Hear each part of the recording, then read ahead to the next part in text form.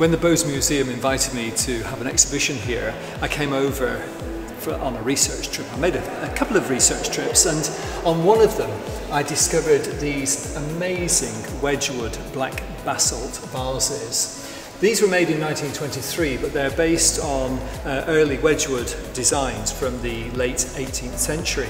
And they represent, at the time, they represent a revolution in new processes and new materials and new ways of making. And I thought these objects, these wonderful objects, are ripe for reinterpretation.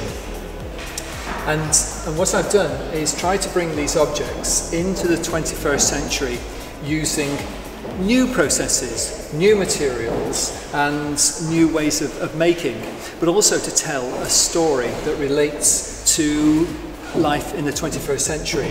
So instead of the mythological scenes that are featured on the Wedgwood pieces, I went back to the British Museum to look at the original Greek vases that Wedgwood and his contemporaries were influenced by.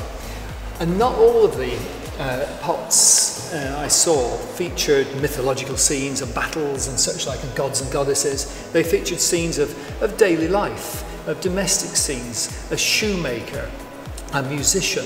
So I brought mine into the 21st century by featuring images from popular television programs. And this one features a couple from Strictly Come Dancing, and the other one features Honey G from the X Factor, and they're made, designed on the computer using 3D software and made by 3D printing, and they're designed to seduce the viewer, to bring the visitor in, to tell a story and to challenge the visitor in thinking about the use of new technology in the toolbox of contemporary artists, makers and designers.